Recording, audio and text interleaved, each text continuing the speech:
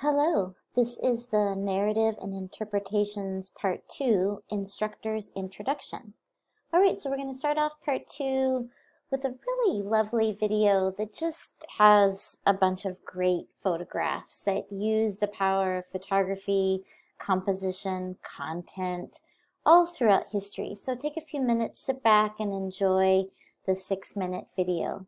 And here's a link that might be helpful again just to get you inspired looking at different photographers who use this idea of narrative photo series.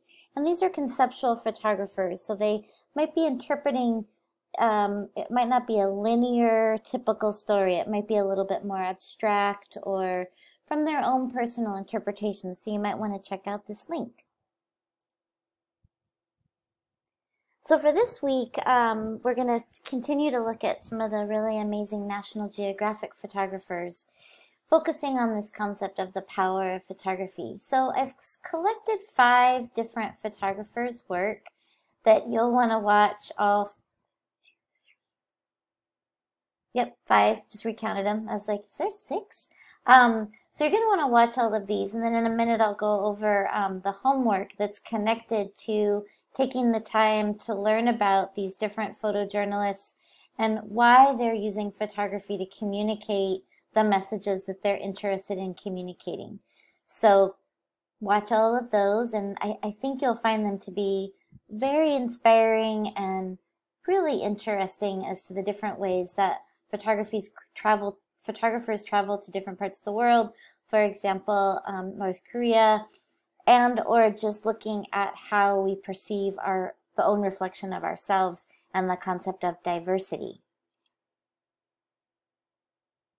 This is that same list that was in Narrative and Interpretation Part 1.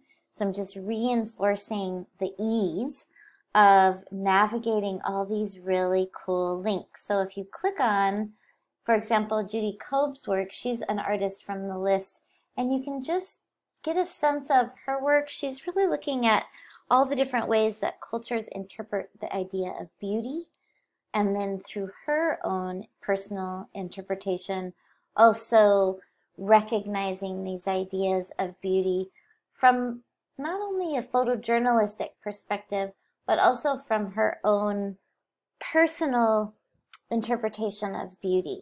So she's someone that you could look at when you're navigating this list of really amazing photographers. And then there's also a really awesome video where she talks about what is beauty that you can check out if you're interested in learning more about her work and her ideas. So these are all great links that take you to websites so you can further look at the work by these different photographers that I've included for you in this learning unit.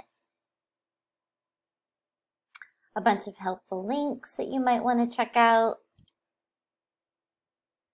And then here's where you'll be presenting your final series in the Narrative Photo Series Part 2.